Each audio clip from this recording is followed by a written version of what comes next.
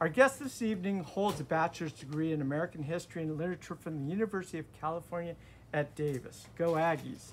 And she studied creative writing at the University of California at San Diego, which are the Tritons? They are. The Tritons. She has a master's degree in education of exceptional children from San Francisco State University, and I don't know their nickname. She has spent more than 3 decades teaching students with special needs from before becoming an elementary school principal. Her book tonight we're talking about, A Lovely Girl, The Tragedy of Olga Duncan and the Trial of One of California's Most Notorious Killers.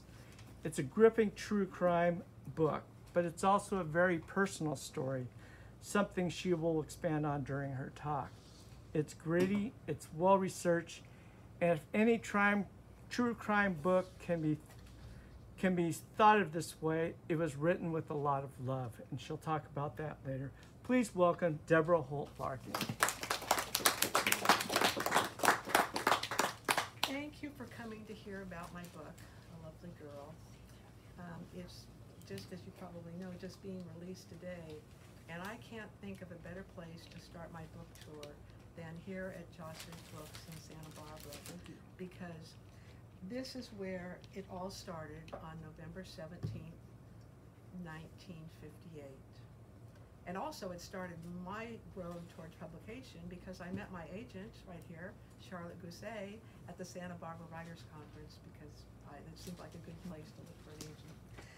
So anyway, I will start with the basic premise and give you some details about where people actually worked and lived here at the time of the murder. Olga was a 7 months pregnant nurse over at Cottage Hospital, and she was married to Frank Duncan, an up-and-coming criminal defense attorney who had offices down on Lower State Street at what was called the Howard Canfield building at the time. I'm not sure if it's still there. Frank wasn't living full-time with Olga. He was having problems with his mother, Elizabeth Duncan, and she threatened to kill herself if he didn't move back with her. And so Frank, dutiful son that he was, he moved back with Mom just a few weeks after he married Olga. And on the trial, he testified that he thought, well, if he just could sort of keep things even keel until the baby came a couple months later, he thought his mom would come around, she would love the grandchild, and everything would just be great. Well, she didn't get to, the grandchild did not get born. Olga was living on Garden Street at the Garden Street Apartments, and Frank would visit her, once in a while in the evening. But on the night of November 17th, when Olga disappeared, Frank was living with Mom over at his mother's house. He said they were watching TV, and Olga had invited over a couple of her nurse friends from the hospital, and they were having hot buns, they said, and coffee, and Olga was showing them baby clothes that she had been embroidering for her unborn child. The friends left about 11:10, and Olga was never seen alive again. I'll read the beginning of chapter 2 from my book to sort of set the scene. Can you speak up? Yes, I will try to. Are you all having problems hearing me back there? Yeah. Okay, I will speak up.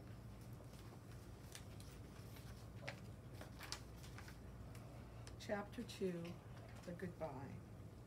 The city of Santa Barbara is sometimes known as the American Riviera because of its beautiful coastline and almost perfect weather.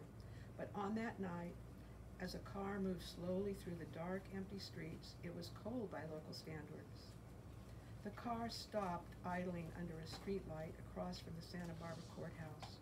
The clock tower, its huge Roman numerals shrouded in darkness, loomed overhead. The driver pulled out a heavy object wrapped in an oilskin rag from under the seat, examined it, handed it to his passenger, and then strained to get a look at the clock on the courthouse tower. 11:10. The car drove past low-slung, red-tiled buildings and headed through the shadowy darkness towards Garden Street. 3 blocks away, Olga Duncan called out goodbye as her friends from the hospital clambered down the open stairway, still laughing at her friend's dead-on impression of their insufferable head nurse. Olga giggled and covered her mouth, glancing around at the dark windows of the neighboring apartments. She put a finger to her lips. Shh. Then she shook her head as she pointed toward the door of Mrs. Barnett, the manager of all Garden Street Apartments, who always referred to Olga as that sweet, lovely girl. Sylvia blew a kiss to her friend as the young nurses waved one last goodbye, turned, and stepped onto the sidewalk. Olga slipped inside the sliding glass door of her apartment, but didn't close it all the way. Instead, she leaned her hand on the glass and pressed her face through the partial opening to inhale the salt-scented air. The sound of a rough, running car engine creeping along the road below ended Olga's reverie. Headlights swept past the deserted courtyard as she shut the sliding glass door, pulled the drapes closed, and locked the latch. The sputtering engine abruptly died in the street. Wow. So you might wonder, how would I know all of this? Well, Mrs. Barnett, who was in the apartment just below Olga, was listening to all of this noise. She was trying to get to sleep. She'd been reading her Bible in bed, and she heard all of this this exodus and the goodbye from the nurses. So Santa Barbara detectives eventually took it seriously. At first they thought, well, maybe this is a runaway wife, and maybe she'll be back. But after they talked to some of Olga's friends and colleagues at the hospital, they heard that she was getting threats from her mother-in-law, and that she was very unhappy about that. And so they began to take it very seriously and did a full-scale search for Olga, all points bulletin, all across California. And they actually started to, uncover some good evidence. One of the detectives at the Santa Barbara Police Department, a man named Charlie Thompson, interviewed Mrs. Duncan's, who I refer to as her sidekick. It was Emma Short, an 80-year-old neighbor who accompanied Mrs. Duncan all over Santa Barbara. In fact, all over Santa Barbara as she shopped for killers to get rid of her daughter-in-law. So when Detective Thompson interviewed Mrs. Short, she spilled the beans and said, well, she was trying to find someone to get rid of Olga, and we eventually met some people at the Tropical Cafe and Bar, which was down on Lower State Street, and then she went into the details of what the plan was. So they were they still didn't have any evidence, they just had one person's statement. Mrs. Escobar over at the Tropical Cafe denied everything, she never heard about it. And so, but things progressed, and eventually Moya and Luis Moya and Augustine Maldonado were arrested for on other charges, parole violations, and were in jail. And eventually one of them led them to Olga's body, buried out on Casitas Pass Road, but it was just inside the Ventura County line. It was at the 6.9 mile marker, and there was evidence, and the killer confessed that she was murdered at the spot. So everything shifted at that point to Ventura County, and that's why the trial wasn't here at Santa Barbara. Everything went down to Ventura.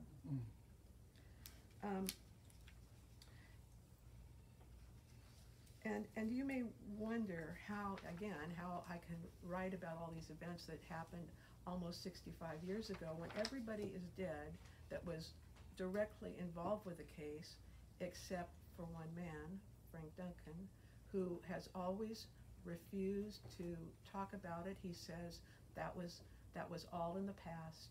I don't ever speak of it anymore. So everything had to be found out to write this by research, and I spent 9 years researching this book. My father, as maybe I didn't mention, he was a reporter for the Ventura County Star-Free Press.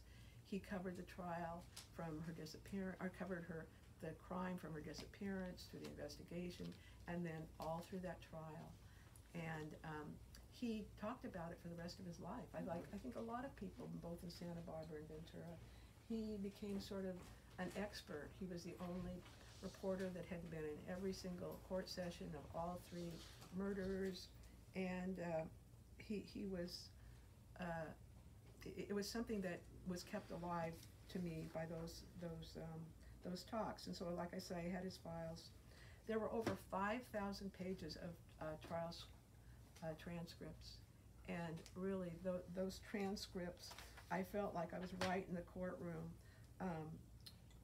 while I was listening to this riveting testimony, because this was, to me, by today's standards, very unusual that everybody testified.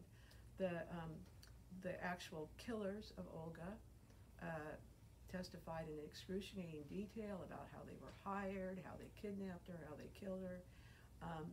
Mrs. Duncan is the one that maintained her innocence. She insisted that she was actually the victim here. She had a whole story about how she was being victimized.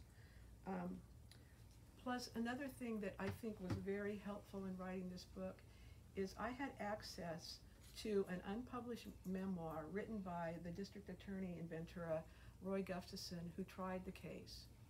And it was just happenstance that I happened to know somebody who had this. And he left it in his law library because he tried to get it published, but it was rejected, so he was done with it. And it was kind of written in a very journalistic, dry way, but still I got a lot of insight into some of his trial strategy, what he thought about the witnesses and Mrs. Duncan and Frank. So that was very helpful. I also had access to a couple of letters that Olga wrote to her family back in Canada that was describing her situation. And then I had all these newspaper articles. I spent so much time going through the microfiche at the LA County Library, the Ventura County Library, the Santa Barbara County Library, and read all of those articles. And it was kind of interesting to me because I read a lot about crime in the current, in the newspaper, and I don't think you see this much anymore, but these journalists, all of them, described what witnesses were wearing, down to all the detail of their clothes, what their hairstyle was, their demeanor on the stand, and then sometimes the DA or witnesses gave impromptu press interviews with some of the journalists at the court recesses and everything. So I had some of that information. So I'm going to read a short passage right here that will show you how I used some of these details to write about the opening day of the trial. This is the first day of the trial, February 24th, 1959. The door at the back of Ventura Superior Courtroom 1 swung open, and a smiling, confident Elizabeth Duncan sashayed in like she owned the place. Her grand entrance was hindered only by the fact that she was cuffed to Mary Fogarty, a Ventura County deputy sheriff. Mrs. Duncan nodded and raised her fingers to a few familiar faces in the press crowd that she'd come to know during the week-long jury selection process. Reporters and photographs swarmed. "How about a few pictures before we start?" one of the newsmen called out. Mrs. Duncan's dapper little attorney, Ward Sullivan, nodded his permission and then continued a conversation with his private detective. Deputy Fogarty, dressed in a brown skirt and jacket with a sheriff's star pinned on the front, unfastened the handcuffs. Mrs. Duncan stood next to her chair at the defense table and rubbed her wrists before turning towards reporters. "Do you like my new outfit?" she asked as she fluffed the skirt of her two-piece black and white dress with a Peter Pan-style velveteen trimmed collar. "Frank bought it for me." Flashbulbs popped. So I know that because it was not only described what she wore and what she did in just one newspaper, but in a number of newspapers. So I didn't just take what was said to in the newspaper, but I paraphrased it to have to create a scene from about the trial. If I may interrupt. Yes, go right Deborah, ahead. You more than read and researched this, though you lived this. Right, I did. And you were about 10 years old. I was. And Want you to were talk about that? obsessed with this. So Yes. if you could talk a little bit about Okay. that. Right. You know, in 1958, in a couple of days, I think 19th, 20th of November, my father, like I said, was a reporter and columnist, and he used to bring home lots of different newspapers. And I found on the dining room table a copy of the Santa Barbara News Press that was folded open to this little story about Olga disappearing from her apartment and being pregnant, and nobody had heard from her. And so I read that. It was, you know, it was a pivotal moment. Like, oh my gosh, someone can just disappear, vanish into the night. You know, what if that happened to me? And I was already, as you'll see earlier in the chapter, kind of a obsessive little girl about danger. I wouldn't tell. I couldn't tell. No. Yeah, and so this really, you know, it hit me. And I began to follow the case. I would, every day, if I didn't see an article in the paper, I was asking my dad, well, you know, what's the latest on Olga? And he's like, you know, how the heck should I know? But, and then when all the story moved down to Ventura and there was the trial, he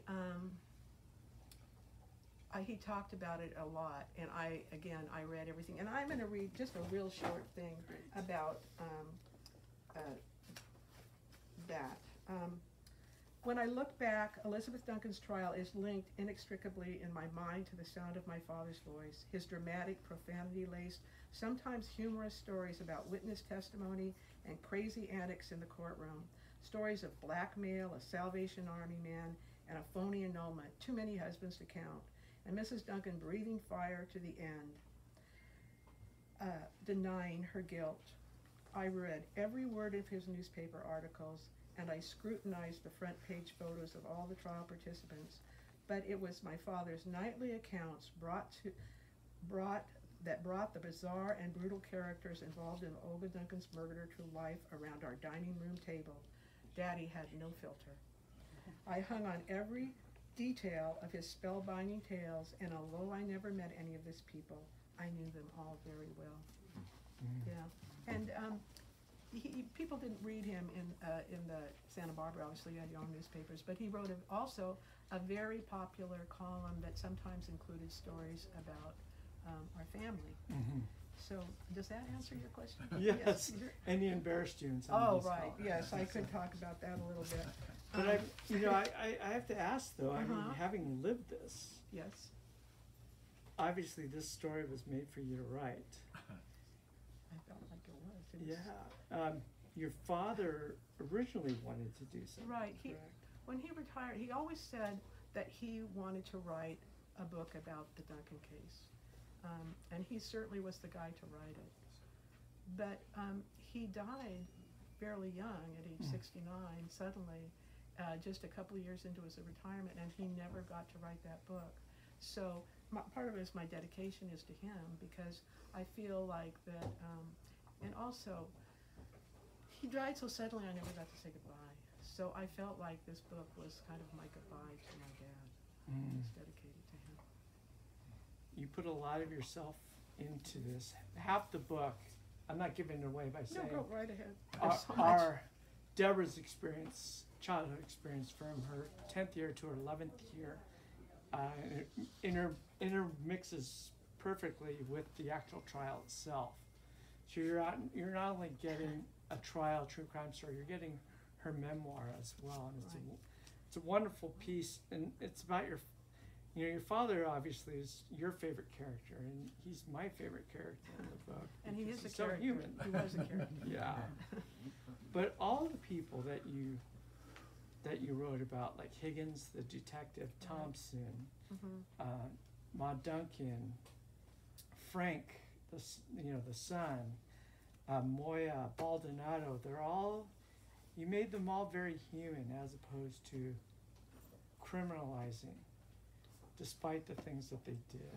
And I wanted to know how you were able to do that, because you knew what they did. Right. You know, I hope that I didn't play down the brutality of their murders. Oh, no, you didn't. But I wanted to do that because, you know, maybe sometimes we think of murderers that they're just these heinous people that we ought to be able to figure out who they are. But in reality, there's another side to them. They have another life, and neither of these men had ever committed a violent crime. They were essentially petty crooks, drug dealers, that kind of thing. And they just really, they said later in an interview that they believed Mrs. Duncan, that she seemed like she knew what she was talking about, and that they felt, and Moya said, I felt confident we could get away with this. So she wasn't like totally good, but there was interviews in a book that I read called The Hired Killers, and he had interviewed some of their you know, the teachers, both of them, and that meant something to me because I was a teacher for so long, the principal. And the teacher of Augustine Baldonado said, you know, there was a lot of kids and they were just kind of left to run wild, and she said they might as well have been raised by wolves as much. But she said, I just remember Gus, that's what they called Augustine, as this just nice kind of, you know, retiring little boy who didn't really say much. And then the teacher of Louis Moya back in Texas said that, you know, she just couldn't believe it. She was just thunderstruck that he could be involved in anything like this, because she remembered him as really gung-ho, as a joiner. He was on the captain of the safety patrol. He was on the school's basketball team that won the county championship, and he was a very and smart. He was, until about 6th grade, he was a decent student. But she said, you know, I just remembered this sweet little boy in my class, and I just can't put it together with somebody that would do something like this. So, you know, there's two sides to people, and that doesn't negate a horrible thing that they've done, but it's I just thought that people should know, you know, all about everybody, at least as much as I knew. And the person who revealed the most is Mrs. Duncan. Yeah, I didn't come up with a real mitigating circumstance on her. Well, I couldn't find much to say about that. By the time you get to the end of the book, you're like, oh my gosh. Right. And that's what the DA said in his closing statements of the, you know, the penalty trial. You were supposed, in a penalty trial in California, before they decide if you're going to be life imprisonment or face execution, the attorneys have the ability to put on witnesses that say the good deeds that these people have done in their life and all of this. And in Gustafson's summation, he said there was not one person that came forward to say anything good about Elizabeth Duncan. The only person who testified for her was her son. That was it. Wow. Yeah. And hence, she ended up where she ended up. Yeah, right. The last woman executed in California. Right. So, But yeah, I don't want to say any more because No, we'll give okay. away. I know, it's Mrs. hard Duncan, to, but well, I'm gonna, yeah, go ahead. I'd like to, it's about time to wrap it up a little bit. Oh yeah, I got a few more minutes. Okay.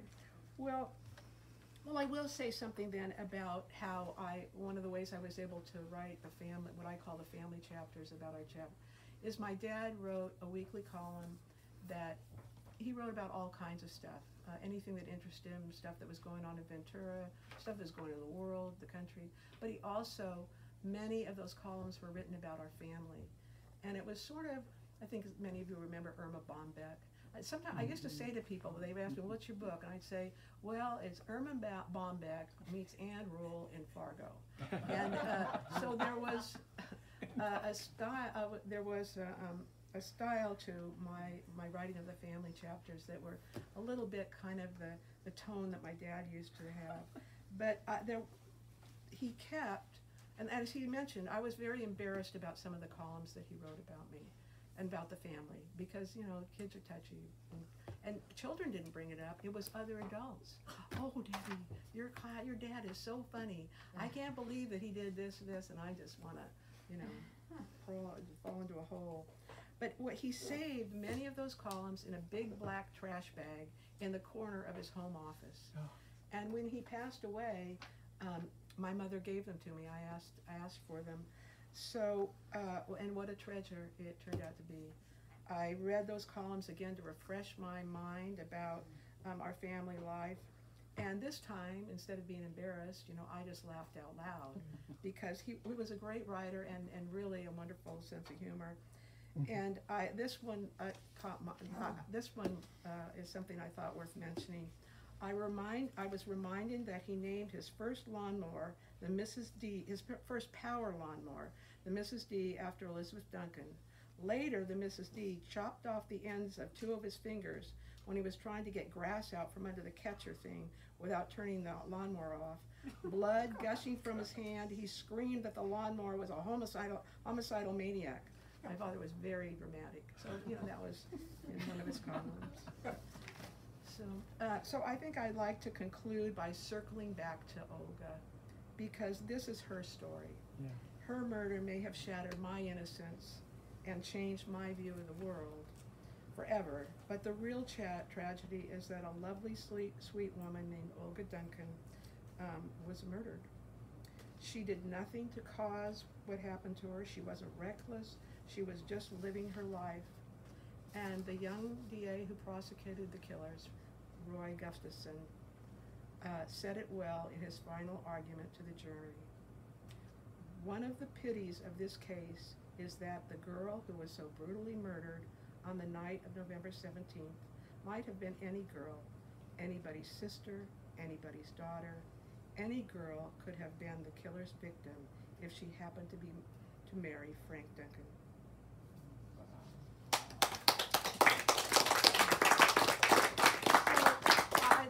I brought this collage. These pictures are, most of them I believe are all in the book, but give a chance to people to look. I think Charlie Thompson's picture is not in the book, and he was one of the many police detectives in Santa Barbara who investigated the case before it moved to Ventura.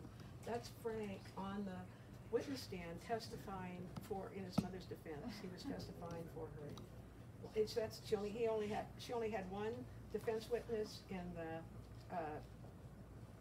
regular trial, and she only had one defense witness in the penalty trial, and that was Frank. And this picture, I think, captures a lot. Frank has got his head down, and Mrs.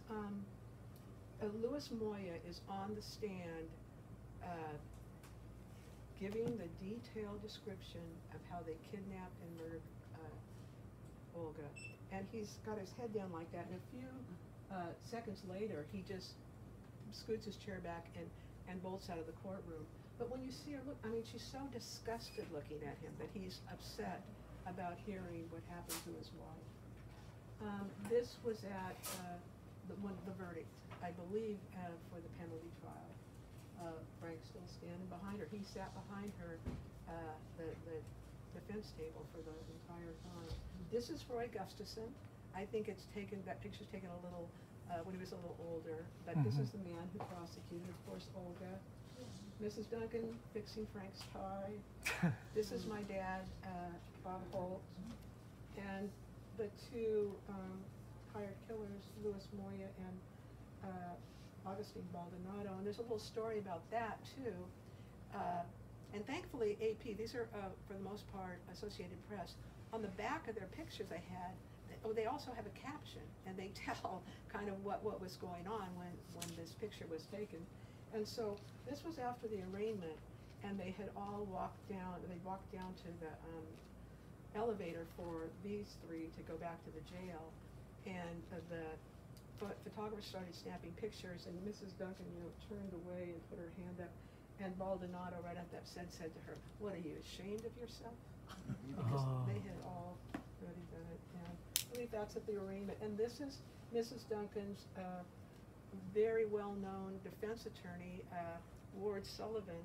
He was a LA criminal defense attorney, and he had actually been part of the Barbara Graham, if anybody remembers that story, the I Want to Live movie.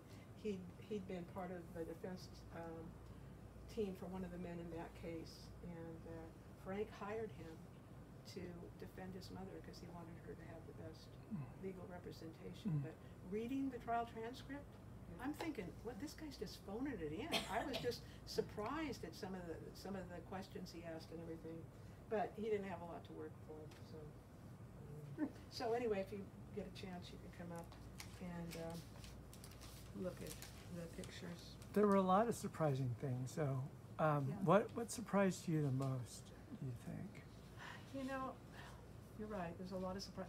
I think, to me, one of the surprising things was Olga did not have to die.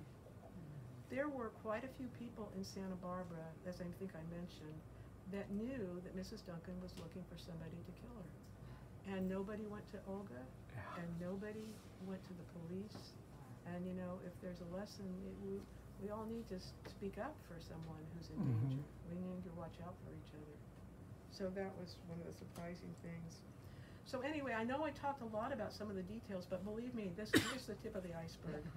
And there's a lot more information about this really scandalous 1958 case that was filled with dark humor and bumbling, brutal killers. And I hope you all will want to read it.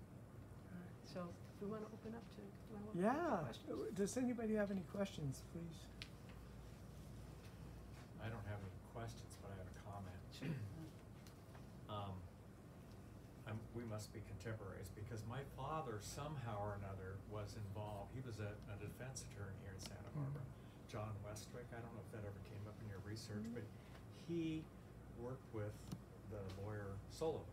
Oh, And I remember when you were talking about how you were a young girl, Yeah. I presume, and your really? father coming home, and I remember being regaled by my father. I don't remember his involvement in it, but somehow or another he was brought in as he was Santa Barbara, and him telling the story, he subsequently drove me by the mile marker on Casitas Pass and showed me this is where they murdered her. And I've been fascinated with the case, so I can't wait to read your book. Well, you know, I have an idea of maybe how your father could have been involved.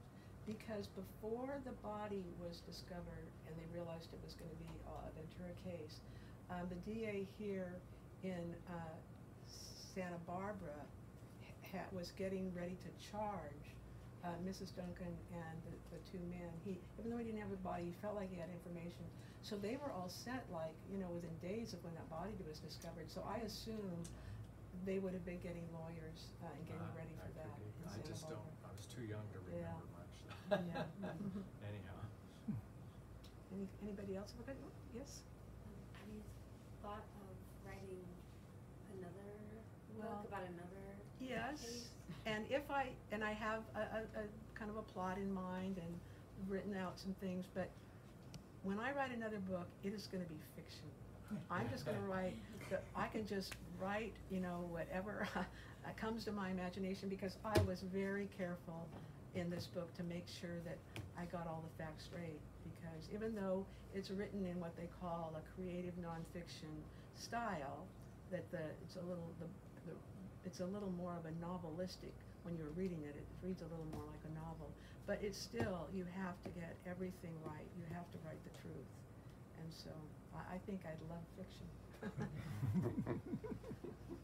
I have a question. Yes. Regarding creative nonfiction. Yes.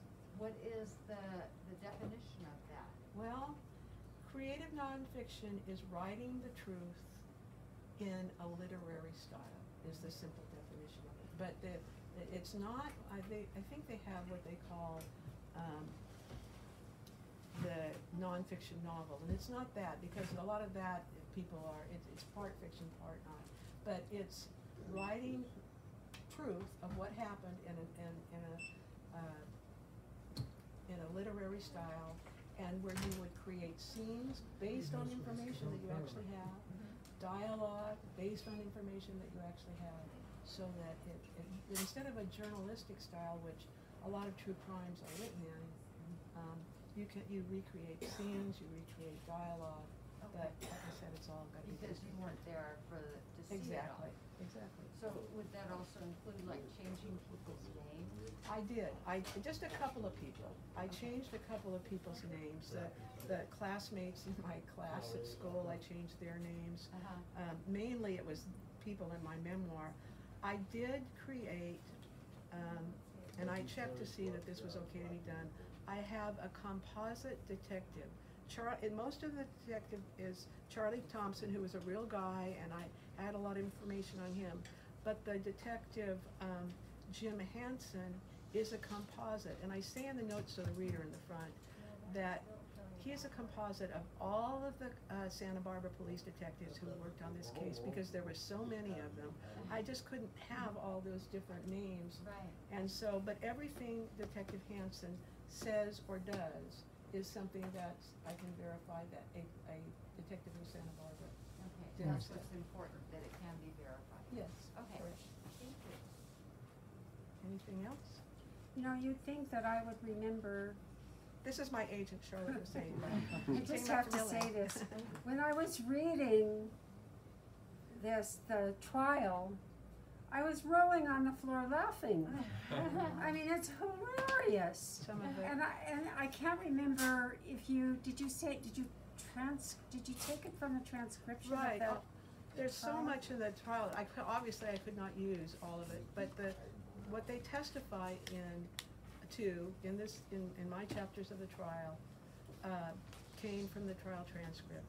And I might have edited it for a little clarity or, grammar, so it's make it understandable, but essentially that was all there. So I was able to pick, the stuff that seemed to mean the most. And that's why I say Irma Bondback meets Anne Rule in Fargo, because it's dark humor is what it is. It's just really, it does. When Mrs. Short is testifying, I mean, my gosh, she talked about a plot that Mrs. Duncan wanted to get Olga over to Mrs. Short's apartment, and they would get her in front of the closet, and then Mrs. Duncan would come out from behind and strangle her, and then they would hang her up in Mrs. Short's closet until, Mrs. Short testified to all this, until they could take the body away, and the DA said, well, did you object to this? And she said, well, I certainly did. I wasn't going to have a dead body hanging in my closet all day. So, there's just, yeah, it was weird. So I can't wait for the movie. That's what I say. Yeah. How many husbands did she have? Well, it's a little unclear, but I've got at least 12. Oh, no, I thought it was 18. It could be.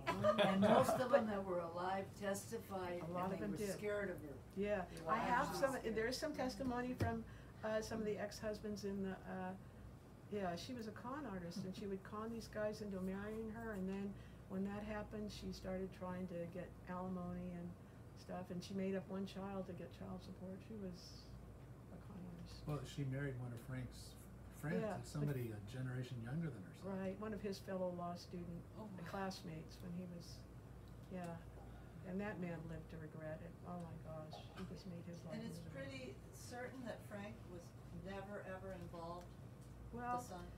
yes, the DA, when I read that memoir, he didn't like Frank Duncan. I mean, he really didn't like her, because especially of leaving Olga, on her own, pregnant, in that apartment, and for some other reasons. But he said that the case would have never been solved if Frank hadn't dragged his mother down to the Santa Barbara police station to file, a complaint about that extortion, which just everything started to unravel after that. But I think, like I said, Frank Duncan was a criminal defense attorney, and he had kind of that us against them mentality as far as the district attorney's office went.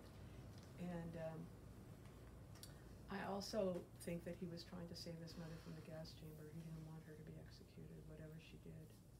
But, that's just after reading all of this and everything. And my dad thought that about, he didn't want her to be executed.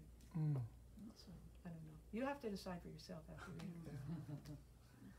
Well, shall we sign some books? Yes. All right. Thank you very much, Deborah. And those of you who want me to put your name